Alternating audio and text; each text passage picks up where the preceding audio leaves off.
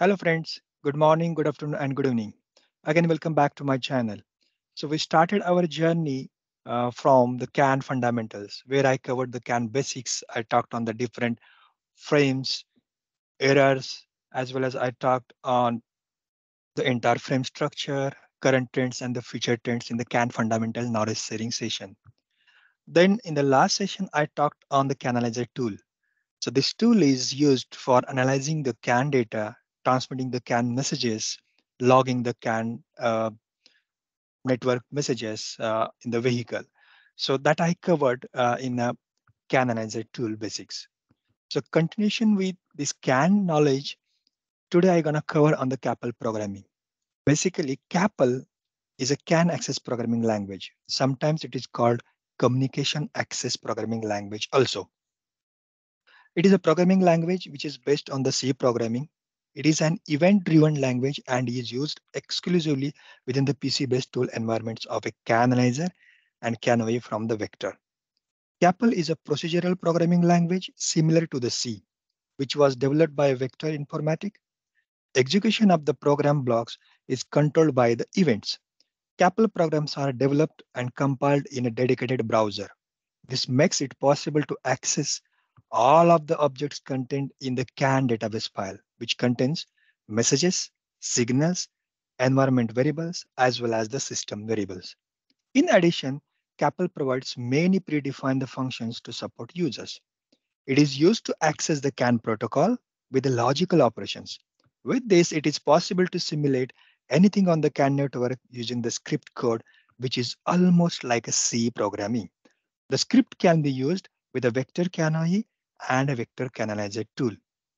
So with this, today I'm going to cover you on how you can transmit, receive, how you can see the different operations in the CAPL scripting. Before jumping to in detail about the CAN programming, this is our agenda. We're going to talk on introduction to the CAPL. Then we'll go to the data types of the CAN. Then I will cover on key procedures. What are the different event handlers? Then what are the operators, CAPL browser, and then we will jump to the live example where I will cover transmit and receive of the CAN messages. So with that, let's start with the introduction of this CAPL. So basically, as I said, CAPL is a programming language and it is similar to the C programming, sequential execution, and the syntax is almost equal to the C programming. And this is event based. It is not an interrupt driven language. It's very important. What are the different events I will cover in a couple of minutes. But just remember, it is an event based language, not an interrupt driven language. So CAPL programs are created using an integrated development environment, and that is called a CAPL browser, where you can create CAPL scripting, put the logic, receive the messages, send the messages, everything is done in the CAPL browser. So it is a direct access to signal and system variables and diagnostic parameters. With the help of this browser, you can have access to all these variables. So if you have created your DLL with the help of CAPL scripting, it is possible to link the user created DLLs in the CAPL. So this is just start and the introduction, basic introduction about the CAPL scripting.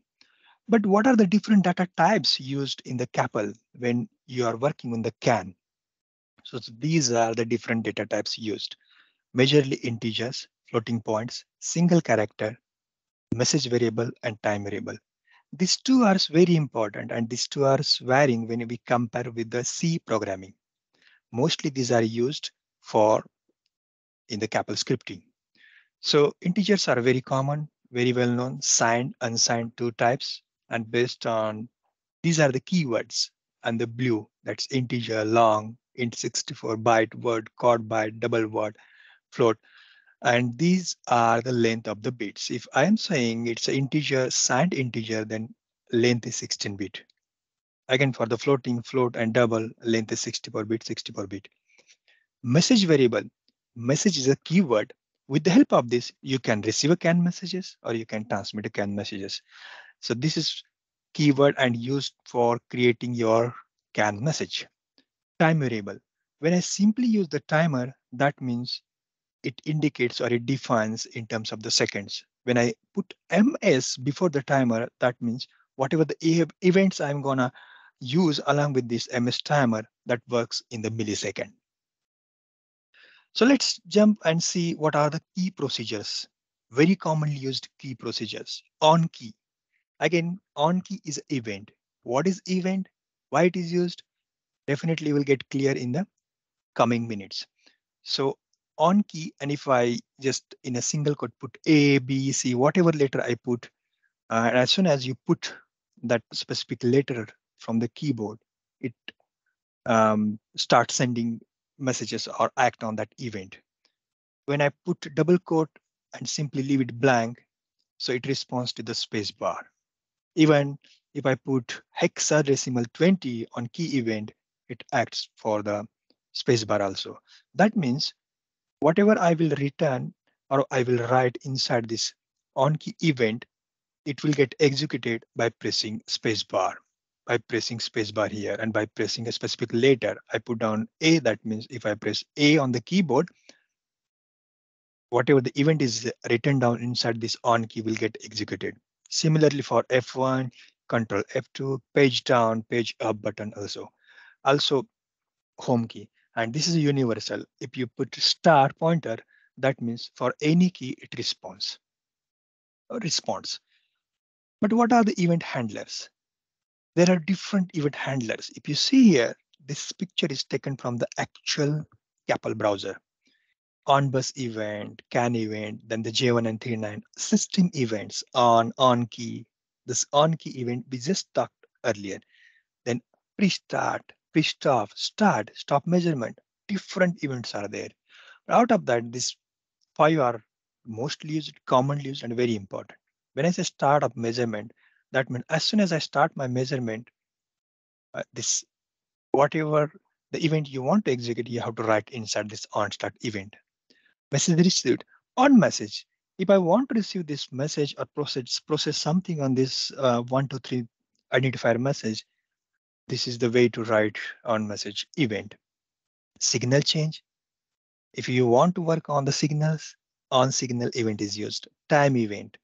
To define the timer, the key press on key. If I put nothing, only the space bar, that means if I press the space bar from the keyboard, from my laptop or my desktop, whatever the event written down inside this on key, it will get executed. So these are the common events, common handlers used in the CAPL scripting.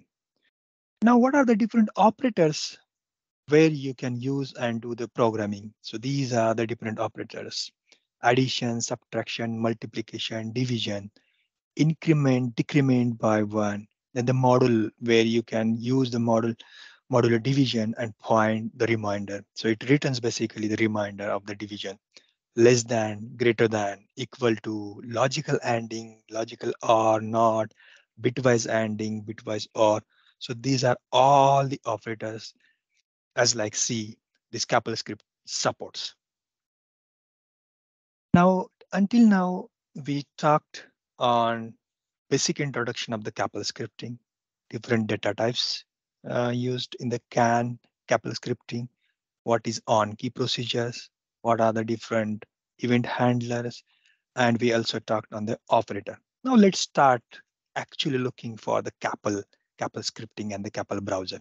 Before jumping to the live demo, this is how the CAPL browser looks.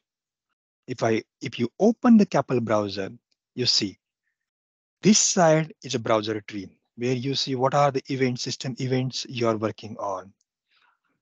So this is a browser tree which shows where you are working, what are the events your handlers you are working on, what is directory, what is your name of the file, everything it appears here. So this is a browser tree. This is an editor window. Here you write down your programming. If you want to create the messages, receive the messages, define the messages, everything, the programming happens here. And this is a CAPL's functions. These are the ready-made event handlers. You just have to pull that or drag that into the editor and write your code. So this is the CAPL function window, and this is a compiler window, which shows you if you write your code and hit this compile or this compile all or specific portion of the code compile, then it shows whether it contains any warning or error. So this is very useful. Before jumping to the online or running your CAPL scripting, it is very important. You need to compile your code, look for the errors and warnings. You have to rectify that errors, and then you have to go for online. So I have covered introduction, data types, key procedures, event handlers, operators, and also we have seen the CAPL browser. So let's start with the live examples. Now what I will show in the live example, I will show you how you can simply display the message with the help of write function. Then I will show you how you can create the message and transmit that using the CAPL scripting on the both channels, channel 1, channel 2. So that's very easy. In very simple language with a very basic, I will show you how you can transmit the CAN messages, how to receive the CAN messages, and what is the process and how you can modify the different CAN messages, how to process whatever the message you received, how you can modify that message on a signal or on a specific byte. That's also possible. So basically, the major point here is to this transmit and receive, because this is based on the application. If you want to put some conditions like if else or case statement, everything is possible here. So let's start. Let's jump to the tool now. In the last session, I talked on the canonizer tool. This is analysis window. This is a transmit branch, and this is online offline mode selector. Now I'm online now. If I hit this, you see here, no any errors appears here, and I'm online. So I will stop this. Let's start from the beginning.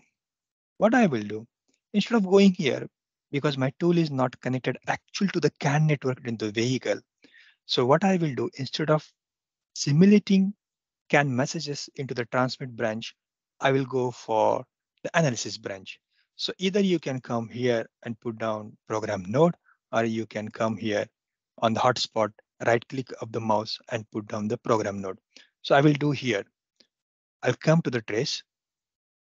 Then the next step is insert program node. Once you come here, what you have to do, you have to configure that. If already created file, you can configure it. Otherwise, you can just double click on this, open the browser and start writing down your code. So let's start. I already have created the templates for you. Let's open that template and talk on that.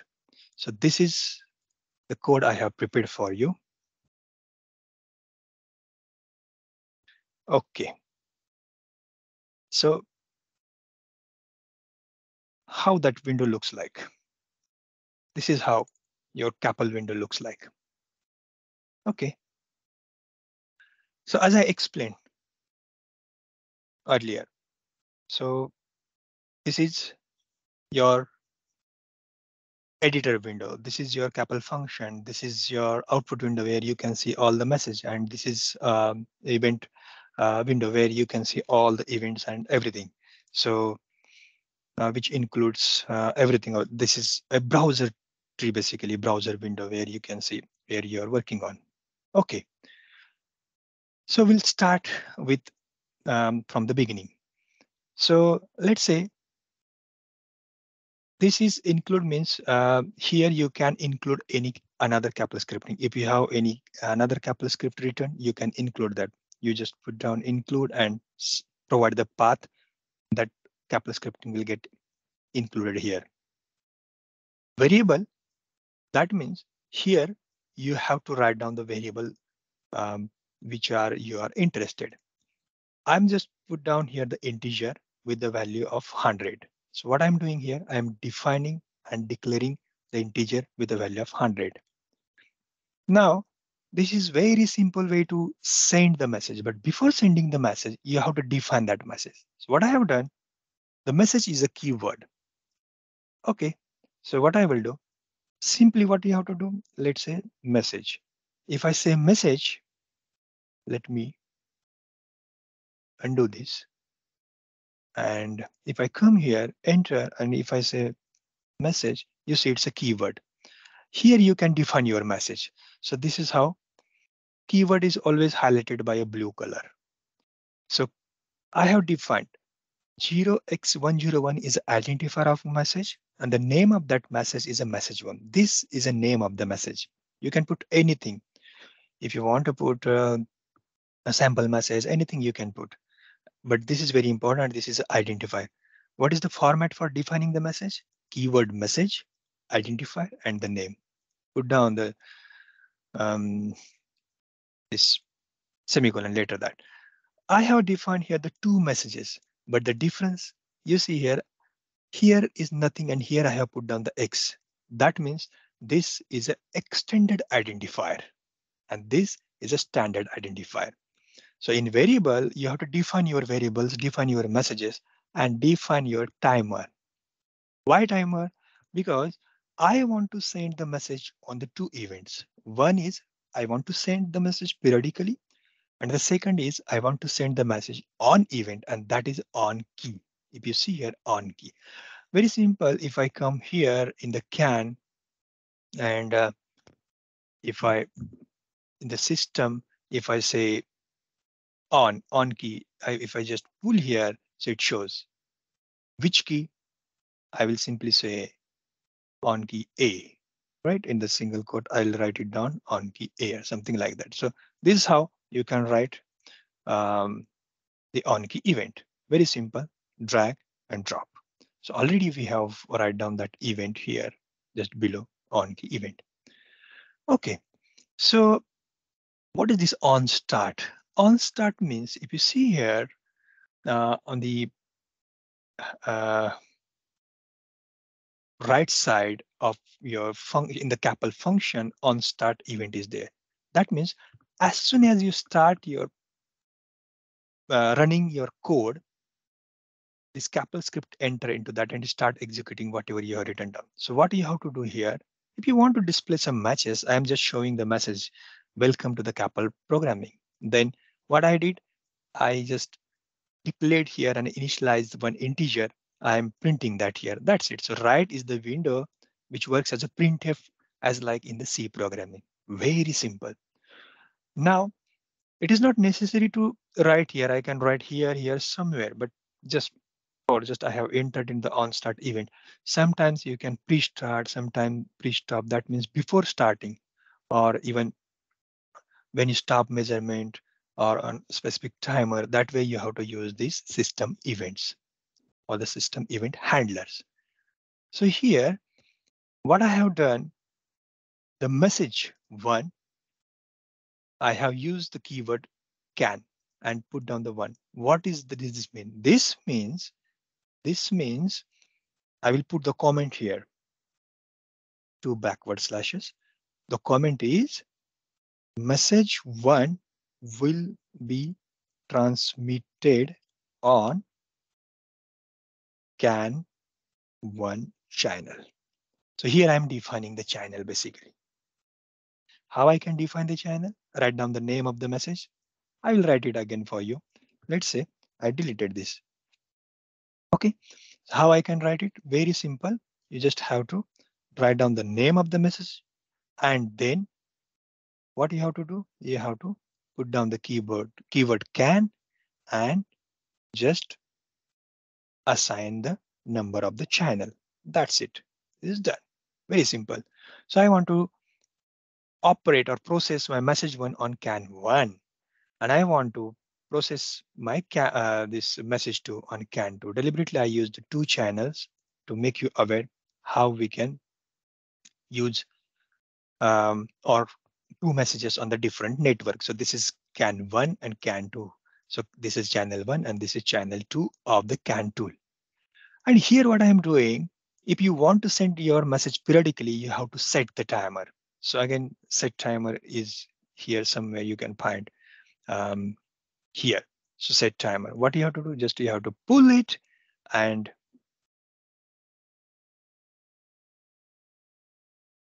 on timer. So on timer is the event here. You have to just pull it and start writing down your um,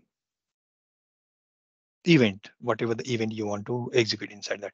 But when you want to send your message periodically, how you can use the timer? The first you have to set the timer. Okay. Here I used keyword MS. That means my timer will get executed on the millisecond. If I use delete the MS and I only use the timer, that means whatever the time events I will get execute or I will use, it will work on the seconds. So I will use the millisecond timer. Okay. Here I am defining that. I'm setting the timer. What is the definition? What is the name of my timer? My timer is my name of my timer, and 10 is the 10 millisecond. I want it get executed on the 10 millisecond. So this is what I set the timer, and I will set the timer on the on start event, or you can even set the timer on pre-start, but you cannot set the timer on the pre-stop or the stop measurement. You have to set your timer at the beginning. Okay. And then you have to call your timer. When you call your timer, you just have to use this on timer um, event. Okay. When you pull and drag here, you have to write down the name of your timer and write down your message. How you can define the message? Now, I have defined the two messages here. If you see here, the message one and message two. I'm making the message two as a periodic, and I'm sending that message two on the CAN 2. Okay. So on CAN 2 network, I have defined my messages length. How many bytes I want to send? I want to send 8 bytes in my CAN frame on CAN 2 network. So this is DLC, means a data length code. So this is a syntax. Name of the message dot DLC and write down the length. So for the next message, if you see, I set the 4. Here I'm setting the 8. I wanted to make you clear the use of this function DLC. That's what I made two messages. One is a periodic and one is on keyword event. Okay. So what I'm doing in my first byte, I'm setting the value 11. Then on the second byte, I'm setting the value of this. On the third byte, I'm setting value of this. This way, the 8 bytes are set. If I say byte 0, that means the first byte of my CAN frame.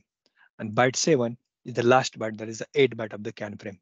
If I define this message and I simply say 4 here, only 4 bytes will be transmitted in the CAN frame, irrespective of what you are defining here. So what I did initially, I said the length of my data byte, then I said the data byte. I assigned the name of the identifier, name of the message. I assigned the identifier. Then I assigned the channel where I want to send, and I started defining that data inside the data field. This is a keyword to send the CAN message output, whatever the message you want to send. Now I want to send message to. So that's what very simple output, and in bracket, you just set the name of that message. Again, you have to call your timers. What will happen as soon as you're this on timer, that means your timer will get executed. It will enter into this, and every 10 millisecond, your message will get executed into the network. So this is how you have to use your timer. Initially, you have to set, call the on timer event, define whatever you want to send periodically inside that on timer event. And at the end, again, you have to invoke the timer. That's how you can send the periodically message. So I have covered the one part where you can send the message periodically. Now, how you can receive the message? Very simple, very simple. On message event. What do you have to do? Here you can see inside the CAN on message, right? If you are aware of the error, if you are aware of the bus up state, if you are aware of any passive state, you can use that handlers as well. Just have to pull, drag, and if I come here, I have to right click on this and insert that specific message from the database file. It is very important when you are working on, if you are working on receiving the messages, you should assign the database file to um, a specific channel. Where to assign database file? In the canal analyzer tool, in database management, you have to assign the database file to the specific channel. Otherwise, what will happen? You will not able to see that message is here. This message is from the database file basically. So you should have the database file. If you want to receive the message, you must need a database file. So what I have done, I have one database file, and out of that, I want to read this message and I want to process that. If the first byte of this scan message is a 1, I'm saying the response is expected, otherwise response is not expected. But as I said, I'm not online, so I cannot see this message into the network where my tool is connected. So my CAPL scripting will not execute this event. It will not enter into this event. But this code is specifically for you. If you want to receive any messages, this is the simple, very simple syntax you have to use. You have to just drag this, click, left click on this event, pull this, drag this here, right click here, and just go to the database symbol and go to the message. Here you go to the message and select which message you want to um, receive, or even you can go for the signals as well, which signal you want to receive. So that's possible. Very simple. So how you can receive the message, that I have covered. So this part covers the receiving the messages. Till now I have covered how you can periodically send the message, how you can receive the message and do some processing. So what I'm doing processing here, I'm just reading a specific byte of that message and then checking that message and just displaying some messages here. That means either your response is expected or not expected. But suppose you want to read engine speed in the second byte, if you know the engine speed is coming, you can set the byte 2 here, let's say byte 2, check specific value. And if you want to shut down or send any signal, you can do that. Excuse me.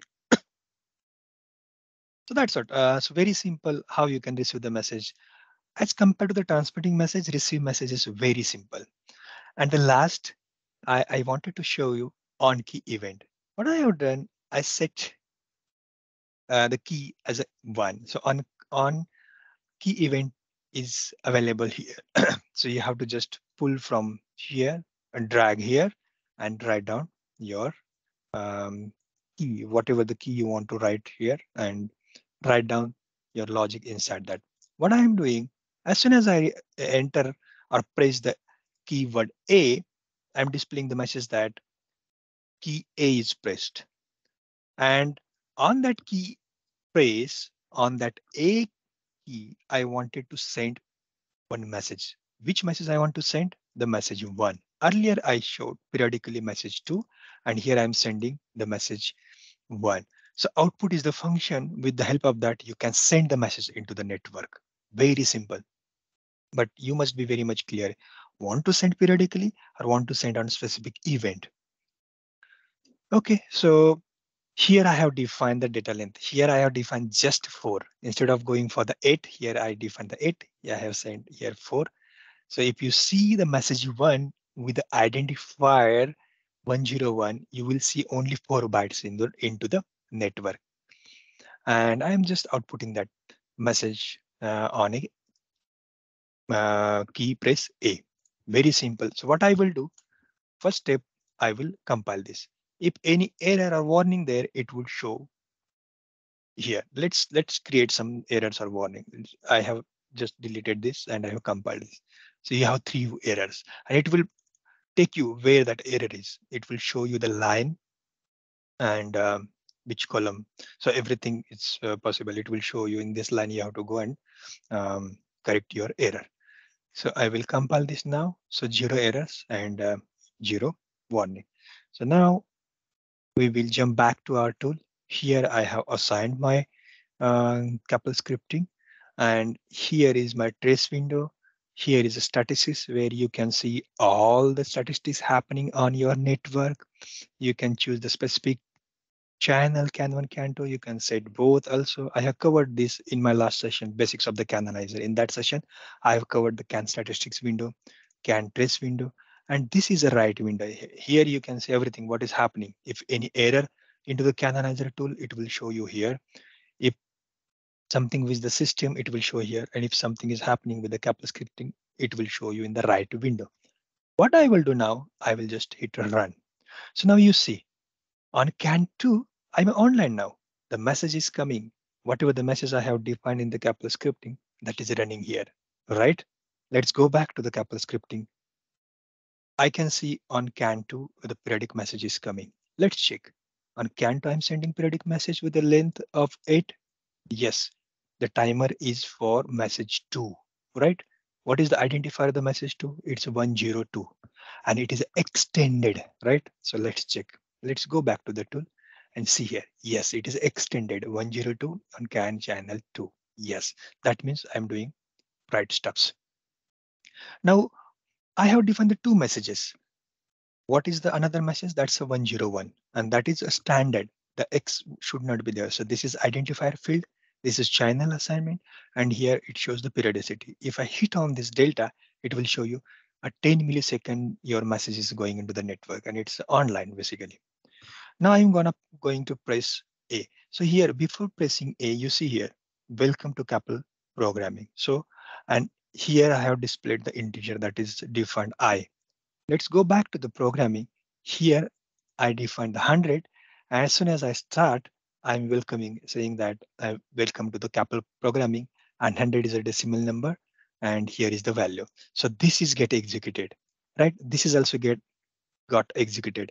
Now I have to execute this. So what I have to do? I have to just press key A.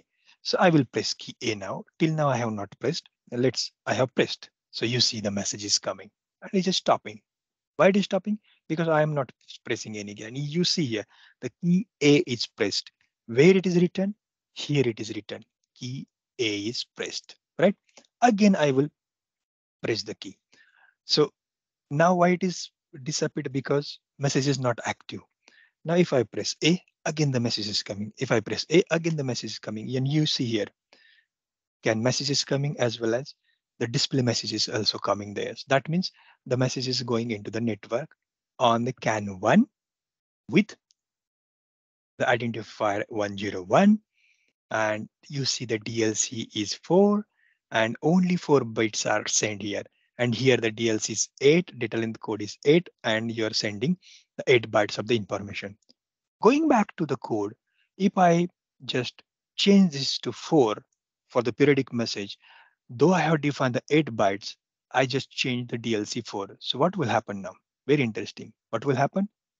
Though you have defined the 8 bytes, you will only see the 4 bytes in the periodic message. The name of that message is message 2. Let's see that. So let's go back to the tool. I will stop this and again I will run this. You see here, periodic message is coming on CAN 2 with the identifier 102. But what is the length? It's a 4. Though you define the 8 bytes, I can see only 4 bytes, right? So this is how very simple. It's a very simple language and you can practice looking at my example, transmit messages, receive messages.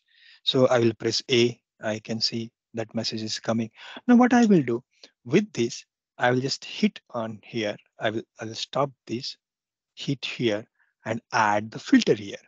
Okay, so channel filter, double click on this and this filter is possible to apply in any branch. Even you can come here and you can put the channel filter also.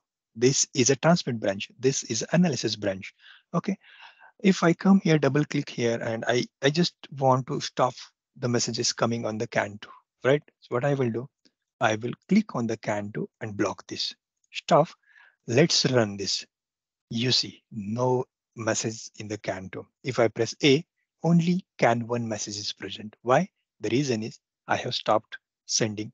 Now let me pass all. Okay, you see the CAN 2, CAN 1, both messages are coming there. Let's block a CAN 1. I will block CAN 1. So though I press A, you see here, the message is coming here. You see here, message is coming here. But you cannot see the message here. The reason is I have used the filter. So this is how the filter works. So it's very simple, and I will just stop this and going back to the CAPL scripting. So I have covered everything. We started with the beginning introduction to the CAPL, then the different data types. So you can do the addition, subtraction, multiplication. You can use the data types like integer, character, floating point numbers, message, all different data types you can use. Different key procedures, event handlers, operators. We have seen the CAPL browser. This is a CAPL browser basically. And this is a browser tree. This is an editor. This is a compiler message. And this is a function window. So I think I have covered everything on the CAPL scripting. I wish you all the best. You start with the simple message. You just go through my message, pause my video, look, I have how I define the timer. You write down the timer accordingly. Look, I have set um, the channels. You can set the channel and accordingly, uh, you can configure your CAPL scripting and run. I wish you all the best with my learning, and I hope uh, this video will definitely help you to basics of your CAPL scripting. So thanks for watching my videos. If you like this knowledge session, then I at least deserve the like. And if you are new to my channel, please like, share, and subscribe. If you have not subscribed yet, please subscribe, like, share with your friends, your family, your office colleagues. That's all for the day. See you later. Then I will make you learn something new. Goodbye and have a nice day. Thank you.